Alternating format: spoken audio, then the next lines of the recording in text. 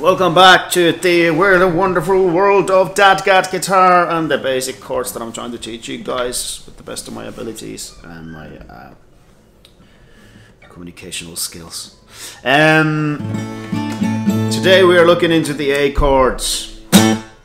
Again, I'm not going to go into any weird and wonderful wild jazzy chords here. We're going to keep it very, very straightforward. We're going to start with the A major chord. The easiest way, or one of the easiest ways, in the first position is just use your first finger to cover all four strings on the second fret of the first, second, third and fourth string, and then you put your little finger or the next one on the second string, fourth fret. That becomes your basic major chord. Turning the minor, all you have to do is move that second string, third fret, and that becomes your minor chord.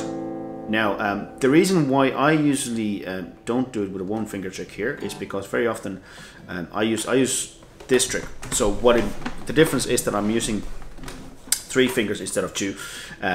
So I have the middle finger here on the first string, second fret, and then I'm keeping it in minor now. So second string, third fret, and then I use this the first finger to cover the 2 strings here,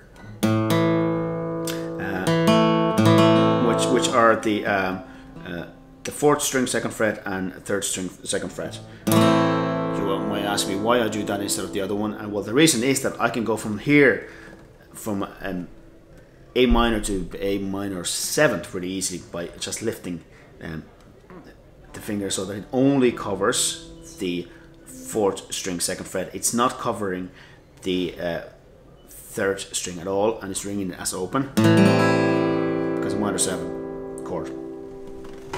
I was in major 7. It would be there, which is a bit little finger. So that's your first position. From here on, we go up. Some sweet music up here around about the 7th fret. So we've got first string, 7th fret, fourth string, 7th fret, and third string, 6th fret. That's your major chord. Now, by sliding that third string, 6th fret to the 5th fret, becomes a minor chord straight away, which I like a lot. Now there's a really cool 7th chord here as well, which I use a first finger to press down on the 5th frets of both the 4th and 3rd string, and then use these 2 fingers here at top to cover the 7th frets of the 1st and 2nd string. So it's a pretty cool chord as well. I like that a lot, use it a lot, and mess around with it a lot.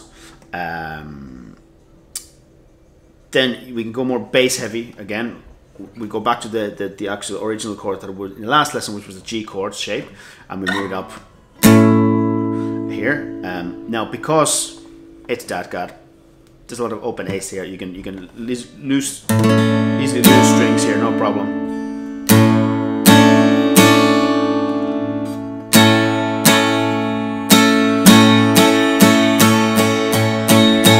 Here's the thing, if you're playing a tune in a traditional Irish music, for example, very often it's not a big problem to leave, for example, the high D open, because the tune, especially if the tune is in, for example, D, it's almost like a drone that keeps on playing behind the scenes. So don't worry about it too much. If it doesn't suit, then you just dampen it. That's what I've been saying. It's very important to know sometimes what not to play instead of what to play. And that's that 8 there. I'll throw in one more A minor 7 because I like them so much.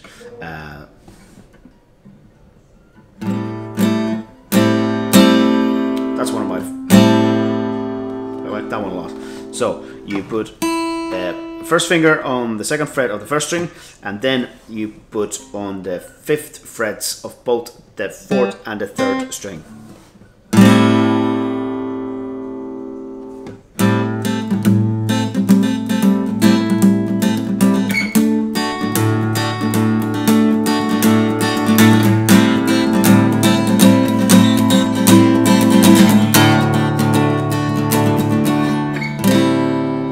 There we go.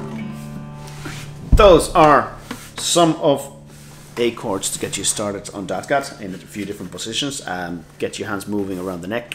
Stick around, because next video is going to be really exciting because we're going into B chords. Don't forget to subscribe. Let me know in the comments if you need any help with anything, and I'll do my best to try to help you.